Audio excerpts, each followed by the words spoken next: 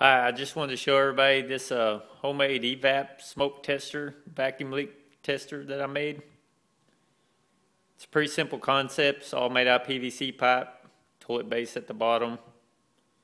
Has a 0 to 10 psi propane regulator on the side. Red knob adjusts the pressure. I have a vacuum pressure gauge on the side here, so I can regulate the pressure when doing the evap system. You really want to keep it about a quarter to one psi of pressure when doing the evap test. On the side here is where I've hooked the battery. What I'm using for smoke is a nichrome wire, or resistance wire they call it, wrapped around a wick, with the wick going down into baby oil, and that's what makes the smoke. There is a formula kind of for figuring how much wire you need, but there's a calculator on the internet you can find. That's it. It pulls about 3 amps, mine does.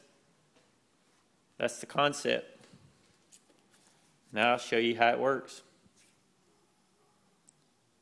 There's the smoke. Works really good. Any questions or comments, please feel free.